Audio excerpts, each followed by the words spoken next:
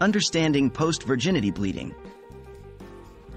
Hello, and welcome to today's discussion on a sensitive, yet crucially important, topic related to sexual health. Today, we'll address the question, can bleeding occur after losing virginity even if you have had your period before? This is an issue that can be confusing and even worrisome for many people, so it's important to clear up any misconceptions. What is virginity and what happens when you lose it? Virginity refers to someone who has not had sexual intercourse. When a person loses their virginity, it's often referred to as first-time sex. During this time, there may be some bleeding, which can happen even if the person has had their menstrual period before. The bleeding is not related to menstruation, but is usually due to breaking or stretching of the hymen, a thin membrane at the entrance to the vagina. Why does bleeding occur? The hymen has a degree of elasticity and can stretch during the first sexual intercourse, which may cause some bleeding.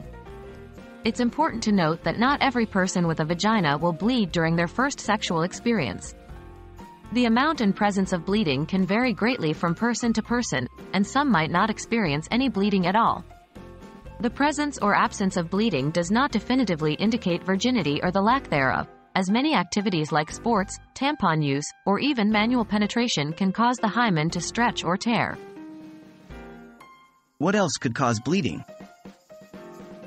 While hymenal stretching or tearing is a common cause, other factors may also lead to post-coital bleeding, irrespective of virginity status. Some of these include vaginal dryness, infections, or certain medical conditions like endometriosis. If bleeding is heavy, persistent, or accompanied by other symptoms like pain, it's important to seek medical advice, as it may indicate a more serious issue. In conclusion, yes, it is possible to experience some bleeding after losing virginity, even if you've had your period before. However, the experience is highly individual, and not everyone will bleed.